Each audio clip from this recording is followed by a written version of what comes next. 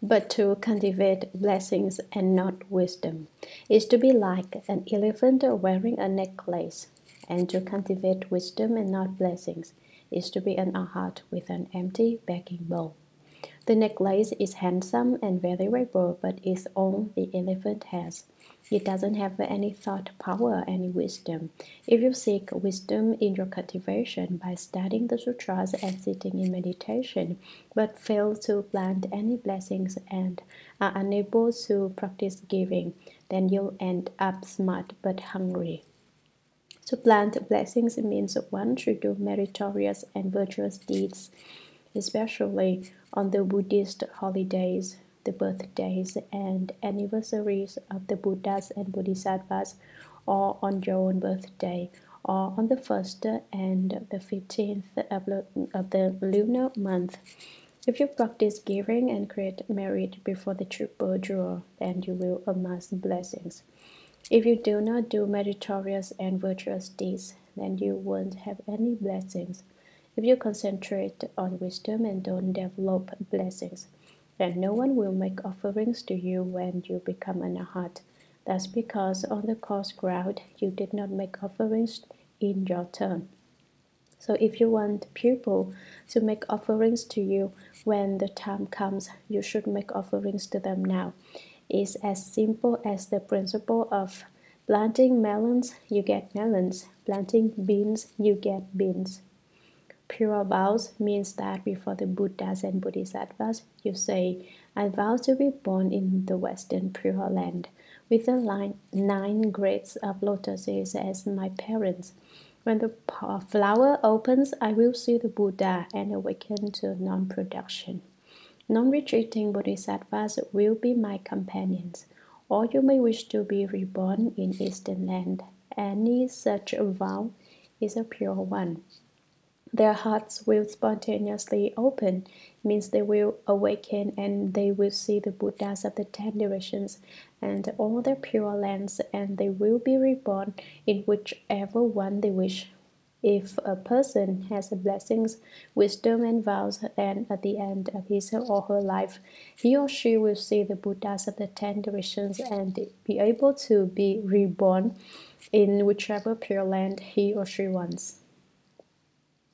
Sutra. When they have more thought than emotion, they are not quite as ethereal, and so they become flying immortals, great mighty ghost kings, space-traveling yakshas, or earth-traveling rakshas, who run to form heavens, going where they please without obstruction. Commentary. When they have more thought than emotion, they are not quite as ethereal. Emotion can be defined as sentience. It is said that those with sentience and those lacking sentience have the same potential for knowledge of all modes. Sentience, in turn, is defined as having thought and feeling. Insentient objects include grasses, trees, and so forth. It is said, people are not grass and trees. Who among them doesn't have emotion? That's just a way of rationalizing. Everybody's got emotion. True, everyone does. And when is it evident? In youth. That's why the character emotion, Chánh, is made up of the word for mind, sin, and the character for youth, Ching. When we get right down to it, we're talking here about emotional love. Basically, the word for emotion is not limited to that meaning, but that's the use of it here. Young men and women talk all the time about love and emotion. Why? Because they don't really know about it. They never finish talking about love and emotion. Day in and day out, month after month, year after year, that's the entire topic of conversation. Young people become totally engrossed in emotion. It confuses them. It's sad. Weighed down by karma and confused by emotion, one is a common person. Confusion is a kind of attachment, the inability to let go. Where does emotion come from? From your mind. Where does the mind come from? From your nature. That's why he said, the nature flows out and becomes emotion. The emotion flows out into desire. The out means down, as when the superior person aims are lofty, the petty person aims are base. When a person goes down, down, down, and reaches the level of desire, then the fire of desire consumes the body. One totally loses control. It happens to both men and women. They lose self-control. Thought is persistent thought. This character also contains the character for mind. It too comes from the mind. At first, the mind has not moved, but with thought, something appears in the mind. So the character for thought, xiang, is the character for appearance, xiang, over the character for mind, xin. Whatever you think about appears. This character is quite descriptive. For instance, you think about drinking and an image of wine appears in your mind. If you're thinking about eating meat, a piece of meat appears in your mind. It's the same for anything you think about, from the affairs of state to your own private matters. The sutras talk about there being no appearance of self, no appearance of others, no appearance of pupil, and no appearance of a lifespan. But we thought there are appearances. Is thought right then or wrong? Basically, it too is not right. But since people are attached to appearances, they end up with thought. When the thought is more than emotion, they're not quite as ethereal. This can be explained in two ways. It can mean that they don't get far. Their flight is limited, but to hold strictly to that interpretation doesn't exactly fit the context here. A better way to explain it is that their flight is not very much less extensive than the kind of flight described in the previous section, not quite as ethereal. Then would mean that they can go quite far. How far? They become flying immortals. They are such that in the morning they can roam 100,000 miles, and in the evening go to 9,000 altars. Or they become greatly mighty ghost kings, or space-traveling yakshas, or earth-traveling rakshasas. These kinds of beings have already been described. They can roam for the form heavens, going where they please without obstruction. Nothing hinders their travel, nothing stops them. Sutra among them may be some with good vows and good hearts to protect and uphold my Dharma. Perhaps they protect her pure precepts by following and supporting those who hold precepts. Perhaps they protect spiritual mantras by following and supporting those who hold mantras. Perhaps they protect Chánh Samadhi by guarding and comforting those who are patient with dharmas. These beings are close at hand beneath the first command's seat. Commentary among them, among the great mighty ghost kings, space-traveling yakshas, and other such beings, may be some with good vows and good hearts to protect and uphold my Dharma. By my Dharma, Shakyamuni Buddha is referring to the Buddha Dharma. Perhaps they protect the pure precepts by following and supporting those who hold precepts. Maybe they make the wholesome vows to guard and uphold the precepts spoken by the Buddhas. Then they will also follow and guard people who hold the precepts.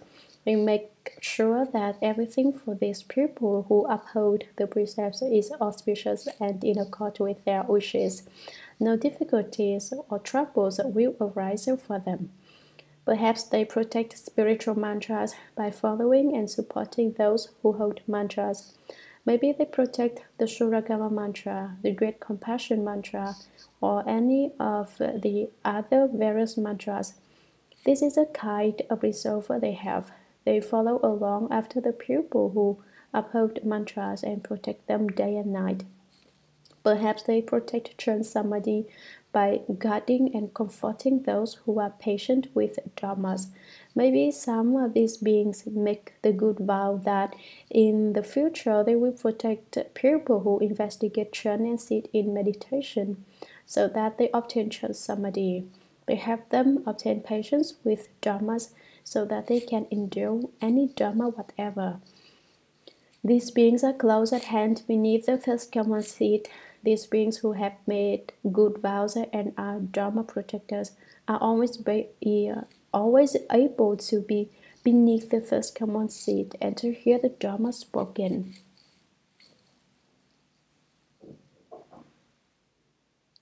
The Seven Destinies, Volume 7, Chapter 4. Sutra. When their thought and emotion are of equal proportions, they cannot fly and they do not fall, but are born in the human realm. If their thought is bright, their wits are keen. If their emotion is dark, their wits are dull. Commentary. With 90% thought and 10% emotion, one gains a higher rebirth. With 90% emotion and 10% thought, it is certain that one will fall into the hells. Now, when their thought and emotion are of equal proportions, they cannot fly and they do not fall, but are born in the human realm. With 50% thought and 50% emotion, there is a balance. They can't fly to the heavens to be a god or an immortal, and they can't fall into the hells to become a hungry ghost. Where do they end up? Right where you and I are now. To be born in the human realm does not mean one will remain forever in the human realm. The human realm is nothing more than a transit stop, a place to transfer to the next place. From the human realm, what will one transfer to? You wonder. Well, in order to get to the human realm, you had to have 50% thought and 50% emotion. All you have to do is take a look and see if you got more emotion now or more thought. If you've got more emotion, your next transfer will be to the hells. If you've got more thought, your next transfer will be to the heavens. If you are devoid of emotion, you can transfer to the Buddha's fruition, for then you are pure yang without any yin. If you have 10% emotion, you have yin. If you don't have any emotion, you're pure yang and can become a Buddha. If their thought is bright, their wits are keen. If their emotion is dark, their wits are dull. This is the point of transfer. The more you think, the smarter you get, and the more you understand. You attain wisdom if you cultivate and make progress by day. In this way, your light grows a little more day by day. It keeps increasing until it is the same as the light of the Buddhas. That's what's meant by if their thoughts are bright, their wits are keen. Emotion is said to be yin because it is a private matter. Thought is very open and out front, very public and bright. To cultivate investigation, sit in meditation, study the Buddha Dharma, and listen to the sutras are proper activities. From them, you will gain keen intelligence. But love and emotion can't be discussed in a crowd. Rather, a man and woman must go to the park or the seashore or beneath a tree alone to speak in whispers. They must slowly talk things over in secret. This is what is meant by emotion being dark. Things which others cannot see are dark. The darker they get, the less light there is for them to see by, and their wits are dull. They go into the forest where they can't see the sky, or they get into cars or on boats. They go to places where there are few people is to be dark. This belongs to yin and causes people to be stupid and dull-witted. They chat and become stupider until eventually they fall into a bottomless pit. That's why emotion makes you fall. You talk together until you both sleep and fall into the sea of suffering. Then it won't be easy to get out. You'll have to make a tremendous effort unless you're lucky enough to have a good and wise advisor who grabs you by the hands and shouts, "Get out!" Getting out will be very difficult. Sutra, when they have more emotion than thought, they enter the animal realm. With a heavier emotion, they become fur-bearing beasts. With a lighter emotion, they become winged creatures. Commentary. When they have more emotion than thought, they enter the animal realm. With heavier emotion, they become fur-bearing beasts. People with heavy emotion end up getting born as cows, horse, sheep, and the like. Do you see how dangerous it is? You'd better be careful. That's why I say the Shurangama Sutra is so important. This section shows exactly the point at which people and animals cross paths. One wrong step, you end up an animal. If you're off by just a little, then it gets you. With lighter emotion, you become winged creatures. This refers to a slight variation in the degree of emotion on the part of these animals. The creatures that fly still have a bit of thought about them. Did you ever wonder why birds are so colorful? It's because they were human beings. They liked to wear colorful clothes. They would get all dressed up and then constantly admire themselves. The combination of excessive attention to clothing and a lot of emotion with a little thought caused them to fall into the realm of birds. Some birds are really exquisite. They must have been people who dressed especially well.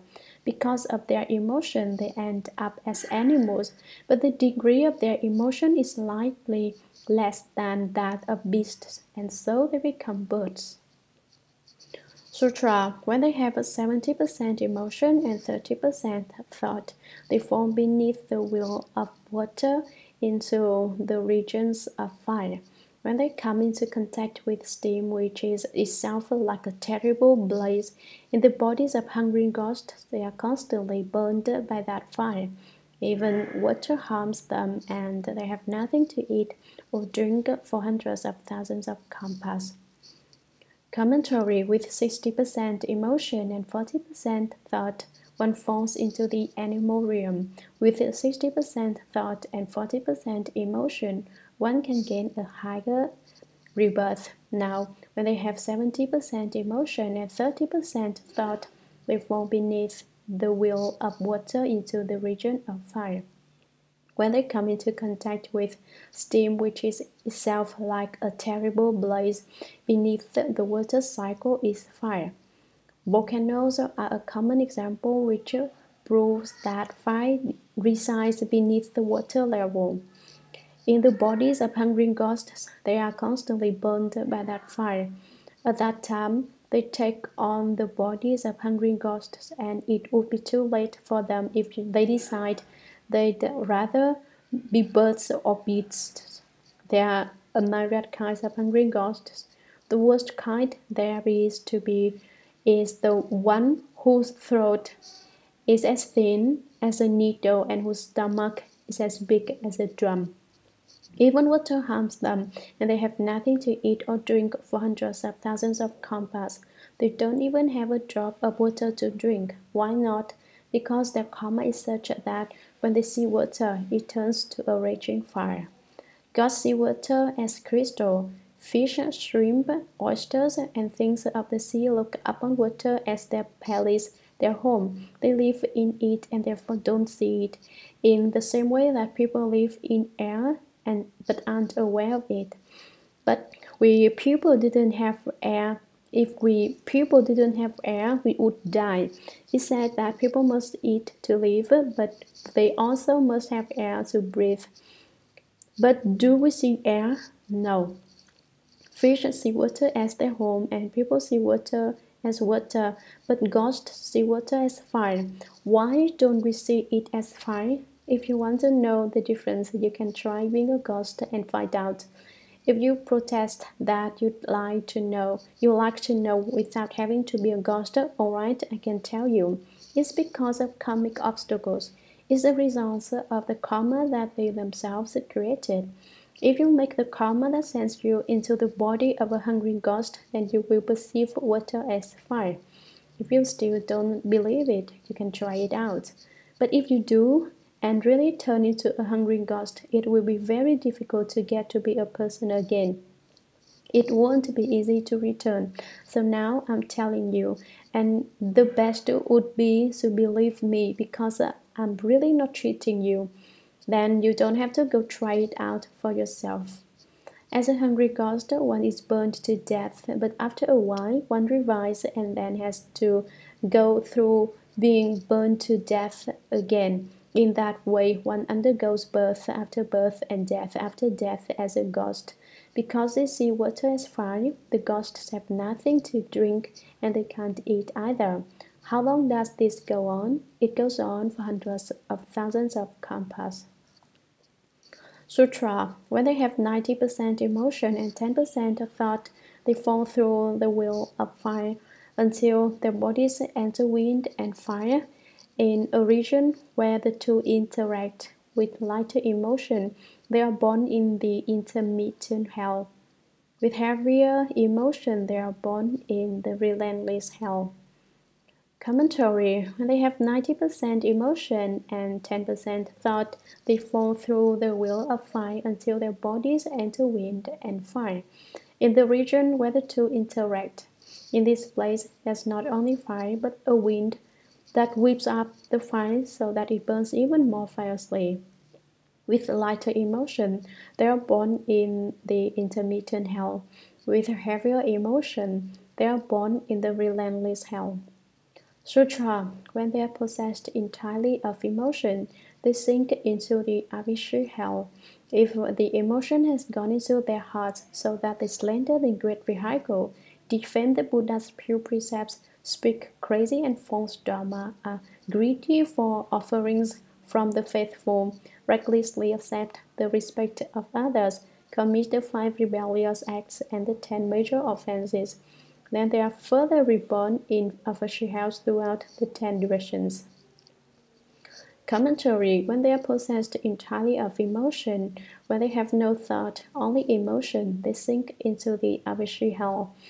If the emotion has gone into their hearts, if their minds are totally governed by emotion, so that they slander the great vehicle, they make judgments about things with their emotions, and as a result, they take right to be wrong and wrong to be right. They take back black to be white and white to be black. They are totally unreasonable. They always oppose what others say. If you say, don't do things that are not good, they come back with, what's there to be afraid of? Their motto is eat meat, drink wine, and pass the time. The Buddha is only a figment of the imagination. They argue that your mind is the Buddha and the Buddha is your mind. That's a kind of deviant knowledge and deviant views they have. Their views become so deviant that they defame the Buddha's pure precepts. Don't take the precepts, they say. What do you want to do that for? You end up with a bunch of precepts controlling you. If you don't take the precepts, see how free you'll be. In fact, if one does not take the precepts, it is very, very easy to end up in the house. Do you call that freedom? But if you receive the precepts and then use them as a guide to govern yourself, if you receive the precepts and then govern yourself by the appearance, the Dharma and the substance of the precepts, it's not so likely that you fall into the house. Even if you do fall into the house, you get out much more quickly. But if you advocate not taking the precepts in order to be free, then when you fall into the house, there's no guarantee when you'll get out again. If you take the precepts, then a long term in the house gets cut to a short term. It's as if you were a president's aide and broke some major law and were caught. Just a note from the president would suffice to effect your release. Without that help, it might be a long time before you are released. If you have the precepts for protection, then the suffering you have to endure for having committed major offenses will be lessened significantly. So don't outsmart yourself by deciding not to take the precepts. It's better to take the precepts. A living being who receives the Buddha's precepts enters into the position of a Buddha. Don't slander the Buddha's precepts, and don't speak crazy and false dharma. Don't deny cause and effect.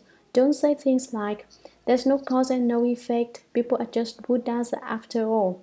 There's no need to cultivate, eat meat, drink, and be merry, because no matter what you do, you still can become a Buddha. It's really easy to become a Buddha. Right, it is easy to become a Buddha, but the way to do it is to get rid of your phones. There aren't any Buddhas who have phones. They are all pure and undefiled. They didn't become Buddhas by being filthy and full of karmic offenses. They didn't become Buddhas by drinking wine and eating meat. If that's the way it was, then the Buddha would not have had to speak the precepts. Don't be greedy for offerings for the faithful. Don't scheme to get people to believe in you, to give you gifts, to make offerings to you. Don't think about how you'd have more money if you took more disciples. I never discuss money with my disciples. Usually, when people take disciples, it's made clear from the start that they should give at least $50 or $60 to just take refuge, but I don't pay attention to that kind of thing. These kinds of beings also recklessly accept the respect of others, or they commit the 5 rebellious acts, which are killing one's father, killing one's mother, killing on a heart, shedding the Buddha's blood, and breaking up the harmony of the Sangha. Or they commit the 10 major offenses, that is, they violate the 10 major Bodhisattva precepts. Having committed these grave offenses, then they are further reborn in Avashi hells throughout the 10 directions. After they have undergone suffering in the Avashi hell of this world, they go to Avashi hells in every world in the 10 directions. Can you imagine how long a time that would take? When this hell is finished, they are transported to another Avashi hell. When that Avashi hell is destroyed, they move on to the next Avashi hell. It's endless. And so, Devadatta, the one who tried to compete with the Buddha, fell into the hells alive. He's still suffering in the hells. From the time of Shakyamuni Buddha until now, he's been undergoing hellish suffering, but in fact, that's just the blink of an eye. Sutra. Although one receives one's due according to the evil karma one has created, a group can undergo an identical lot, and there are definite places where it occurs. Commentary. Although one receives one's due according to the evil karma one has created by slandering the great vehicle Dharma masters, by defaming the Buddha, the Dharma, and the Sangha, by committing the 5 rebellious acts and the 10 major offenses, a group can undergo an identical lot, and there are definite places where it occurs.